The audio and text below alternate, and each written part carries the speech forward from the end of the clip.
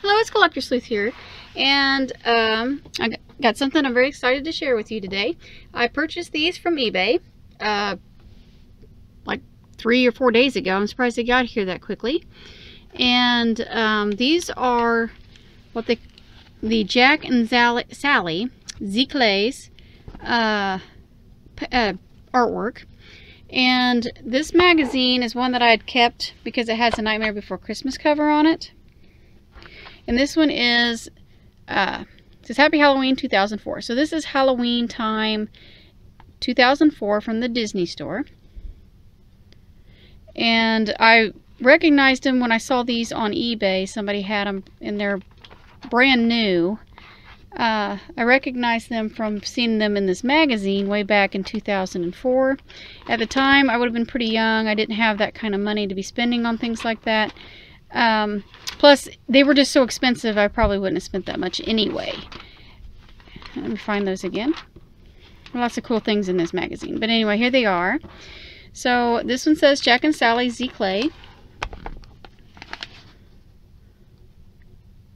Hand signed by Trisha B. Benson. And as you can see, they were priced separately. Jack was $495 and Sally was $495, which is, you know, a lot for a piece of artwork. So, oh, she's a Simpsons animator. Huh. Anyway, it just says there, Nightmare Before Christmas, Sally makes an unlikely and thoroughly romantic leading lady in this lovely moonlight portrait, and Jack has his eye on a new holiday. Former Simpsons animator Trisha B. Benson was inspired by the works of Alphonse Mucha. I have no idea how to pronounce that. And the Art Nouveau movement to create these striking portraits. Individually hand-numbered, each is framed with a 3/4 inch wide beige linen mat and 1.5 inch wide dark brown molding, accented with bronze highlights. They're 30 inches high by 15 inches wide, and the image is 34 inches high by 19 inches wide. Is the frame, sorry. The image is 30 by 15, the frame is 34 by 19. And it's a Giclee on canvas. And a Giclee is like a higher end version of like a lithograph. Giclees are typically more expensive and a little higher quality than what a lithograph would be. So that kind of gives you an idea of the quality of these things. And of course, being $495, you would expect it to be very high quality. So anyway, I picked these up off of eBay, the pair, which are in this box, for a fraction of that cost. So I was very excited to get these because they are so expensive. I was able to get them at a more affordable price. So I'm going to take these out of the box. And see, it's still wrapped in the plastic.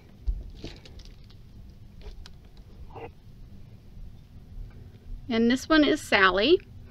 And it does have a little bit of texture to it. I don't want to touch it too much, but there is some texture to the print here. It almost looks like an oil painting, like a fresh oil painting. So it is really, really cool. Looks better than just like a screen print.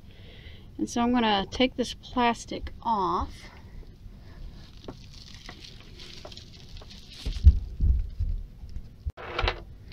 Anyway, I have Sally out of the packaging.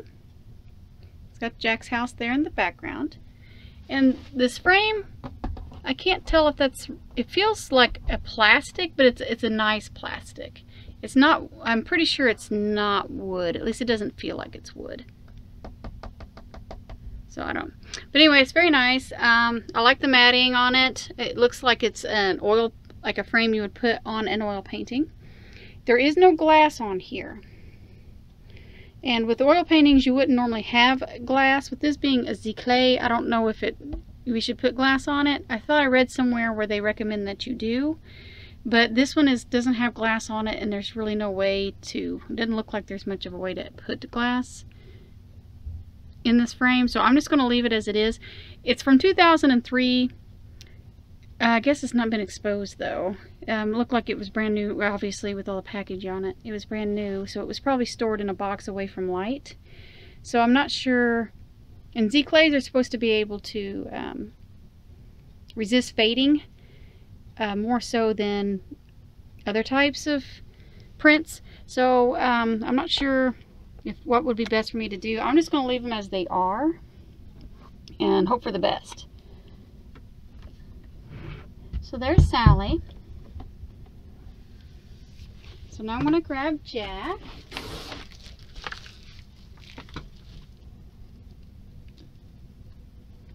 I'm just going to set him like, there we go. So here's Jack. And you see the Christmas tree door back behind him there. So there's Jack, and then I'm going to pull him out of his packaging.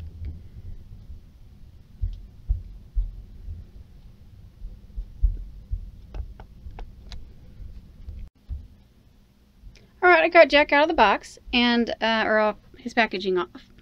And so here he is. There was some like yellow powder all over the plastic.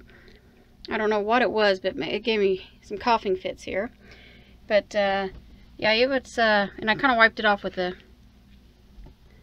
dry towel here to get some of that little powdery stuff off. Not sure what that was, but anyway, up here, this right here is kind of gets wider as it goes down, so it's not quite right, the top of the padding there. But other than that, it's pretty nice.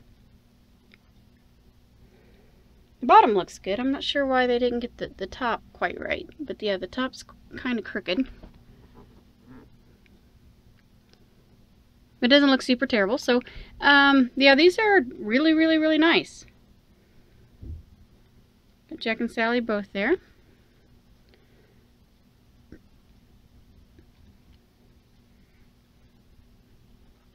So I was very pleased to get those. And then I'm going to show you, also these are also numbered 148 out of 395, so it's a limited edition of 395. And both of them have the same number, which is really cool. And they did come with a certificate of authenticity right here. And this one is for Jack, and Sally's is in there as well.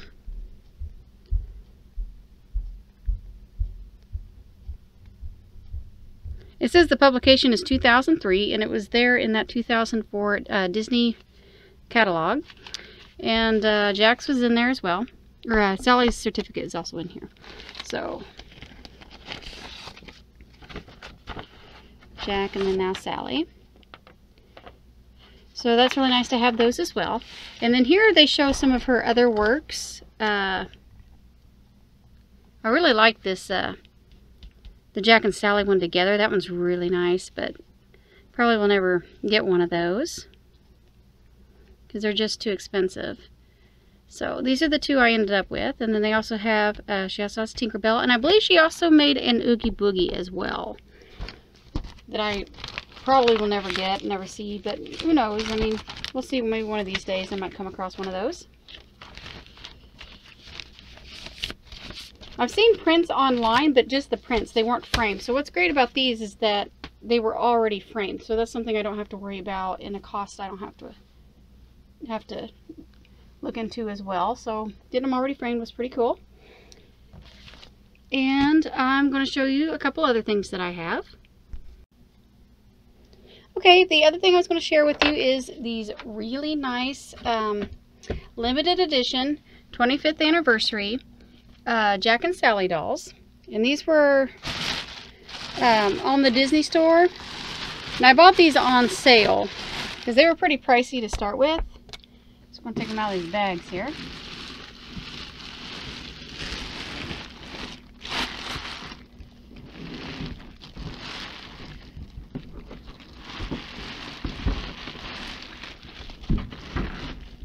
When I first ordered these, they came in this huge box. I don't know why they used such a big box to ship them. Must have been the only thing they had, Disney store.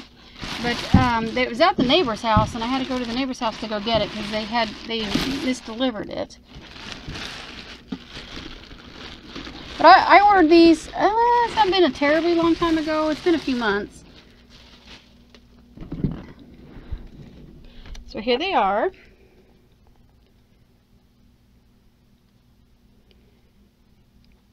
And here they say limited edition, 1 of 3,000. So there's 3,000 of these. And it's got this plastic over the, and it's neat because the boxes are shaped to go side by side to each other. So let's open up Jack first.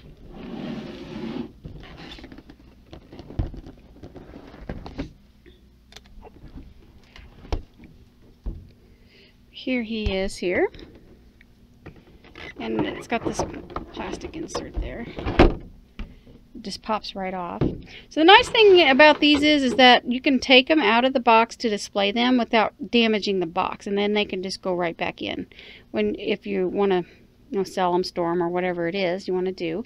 So it's not going to devalue it too much just to take it out of the box, because you can pop it right back in there without altering anything. So that's really nice. So I'm going to take him out of the box, and then I'm going to take Sally out of the box, and I'll set them up together over here. Okay, now I have them out of the box, and we have Jack over there. He is considerably taller than Sally, as you can see here. And her gait is kind of a different color than his, and is slightly shorter, so they're not quite meshing up like they should. But still pretty cool. And I guess one of the biggest complaints on these was that if you just wanted one or the other, they kind of made it awkward to display, because if you just have Jack, you got like half a gate here. And so that was one of the complaints, was that these are sold separately, but you almost need to buy them together in order to complete the display. So I can kind of see that, you know, if you just wanted a Jack or a Sally, and as expensive these are, you may have only been able to get just one of them. But it's odd, though, that the gate color is slightly different. One's more of a silver color, a pewter stainless steel, I don't know, just silvery colored, and the other one's more bronzy, oil rubbed bronze type color. And then even the bases they're pretty close. Sally's is a little bit more heavier on the purple, so a little bit lighter. But other than that, you know, they still look nice together. So I can't remember what these retailed for, but they weren't cheap. And I got them on sale for about, I think, like half off or so. And so this one is $13.46 at 3,000. Here's the certificate of authenticity. And this one is for Jack. And Sally, I have, is number 757 of 3,000. So Jack's kind of like almost double that. So as far as the edition the number I got. So there's those. And then these are made to where you can take their head off and replace it with a different one. And for Sally, the masks. So let's see if we can't take her mask off. I'm going to set the camera down for just a second. I want to drop it. Her mask here. Oh yeah, it just pulls right off. It pulls right off. It's magnetized. There's that face. And then I'm just going to slide on a different one. I'll take this one and put that on her. Yeah, that just like magnetizes right on there. The mask does. So there's that. And you can rotate her head. And her outfit's like this, like velvety type, felty type stuff. And oh, the socks are actually cloth as well. They're not resin. Yeah, they're little cloth socks on. Her hair's a little bit wiry, but it's, you know, it's hard to. Sally's hair, it's either they do yarn, or if they do like this type of material, it's hard to keep it from getting too straight out. And so there's that one. And then for Jack, see how his head comes off. Oh, it pulls right off too. It's also magnetized. There's a magnet down there, and it just comes right off, which is nice. And I'm going to put this one on him. There we go. And his head's kind of got this like greenish cast to it, grayish green cast to it.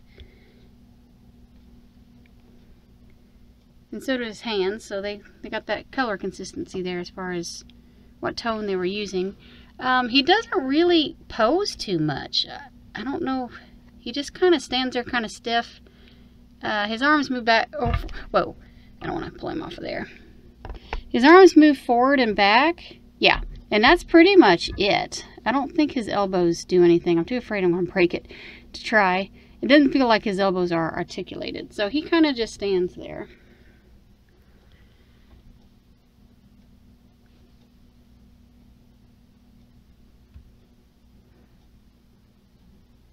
So there's those. And I have a couple other dolls that I can show you. They're in my cabinet. I purchased them years ago off Craigslist. They were also, I think, a limited edition doll set. And I'll kind of just show you through the glass. Maybe one day I'll be able to pull them out and do a video on a closer up on those. But I can at least show them to you through the glass so you kind of get an idea to compare and contrast these dolls to those. And they did not come with like this type of stand with the gate background there. And the stand is stuck to this piece here. So it's not something you insert on your own. It was already there and it's glued in. So that's pretty much the stands they provided for these dolls. And definitely these are definitely collector dolls. For, well, the price would suggest that they are. But also, I mean, they're not made to be played with. So this is not for a little kid to play with. It's not meant for that. So these are definitely collector dolls.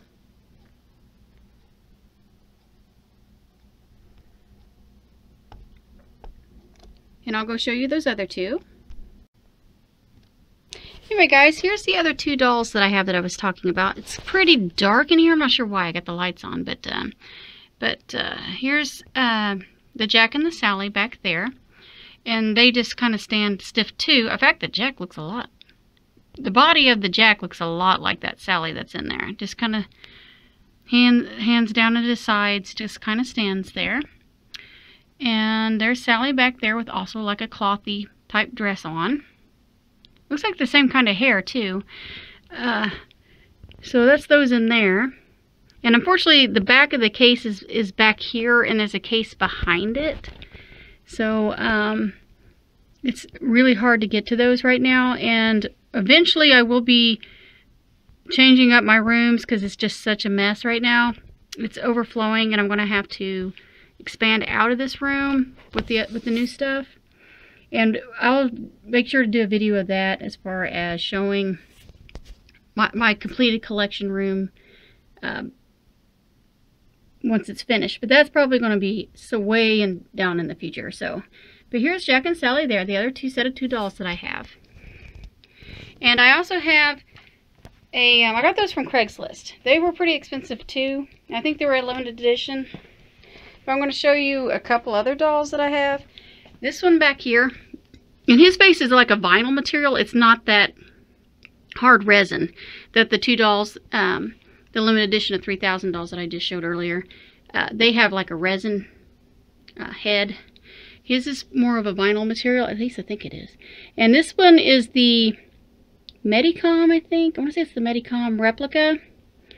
And I have his box somewhere, and he just comes on that like plastic stand back there. But as far as looks go, I think he's the best looking doll that I have. And he stands about probably, he's a little bit taller. Yeah, he's considerably taller because I got him hunched over here than the other dolls. So he's really, really, really cool. I love this doll. The only thing maybe I wish they would have done was painted his nostrils black. But other than that, he is super cool.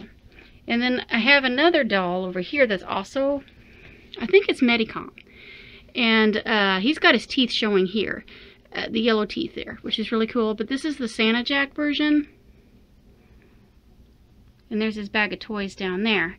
And this doll over here came with these heads. I'm hoping maybe to do a video of him up close. But he came in a coffin-shaped box with like a purplish satin lining. And there's like two other ones. One comes with the black lining and one comes with the red lining. And I don't know if maybe you guys know the difference between the color of linings. It seems like the red lining one has the most value. And I'm not sure why, because all the dolls look the same to me. So I'm not sure. But anyway, there's all his heads. Sorry about the dog barking. The dog's barking. But these heads here, Apparently his head is interchangeable. I've not changed him out. But all the molds of these heads look great. I put them in this plastic container here. But they also come lined up out in the box he comes with, so you can see them. But yeah, it's very cool. Different expressions there. I think these dolls are better as far as looks go, as looking like the character of Jack, are way better than the dolls over there in the case on the other side, and the dolls, the limited edition dolls I just showed earlier. I think these Medicom ones are way nicer. So if you're gonna spend, you know, good money on a nice doll and you just want one really nice doll, I would go with these. They're so nice. I think mine was the Barnes & Noble. I think the purple lining might be the Barnes & Noble exclusive. Maybe that's what it was. I think it was an exclusive to something like that. Because I think my husband bought this one for me. And maybe that's what the difference between the liners is. So anyway, guys, oh, well, I can show you this while I'm over here. The dog would start barking. These, Jack and Sally back there, Sally in the wedding dress, and I'm hoping to do a video of this up close too, is from the Bradford Exchange, or Ashton Drake, I think. Might be the maker of these, but she looks really, really nice. I love her dress. I think the dress is super cool. Jack, on the other hand, he's not the greatest, I'm going to say. I think his head's a little too big. The mold of his head is not great. His bow tie looks too small. His chest looks too wide. I'm just not loving Jack. The reason I bought these dolls was for Sally. I thought she looked super, and they come together. I thought she was really, really nice.